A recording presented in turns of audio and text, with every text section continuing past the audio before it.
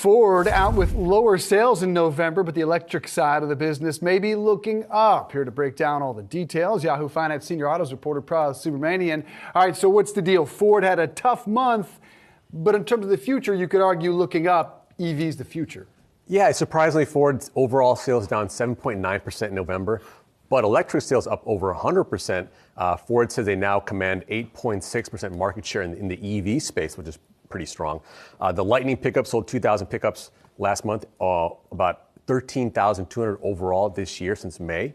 The Mustang Mach-E, 14.6% up versus last year. And now they say they've sold or created 150,000 Mustang Mach-Es since the beginning of that car production run. So again, pretty strong. And the F-Series still going strong. They predict the F-Series will be once again the top selling truck in America. But lastly, yeah, Dave, it's really interesting that they have these lower November numbers for Ford. You know, in Q3 they said they had 40,000 vehicles that still needed parts to be shipped out, and that would happen in Q4. So potentially, maybe we might see a little bounce in December. But Ford said to me that it's not because of part shortages right now, and they wouldn't say demand. It's possibly demand. It's better offerings from Hyundai and Kia, things like that. So I'm not exactly sure. We'll see what happens in December, which is usually a big month for auto sales. I think you just put your finger on it. Hyundai and Kia both had record numbers in November, so perhaps that is the reason. Pras Subramanian, enjoy the weekend, sir.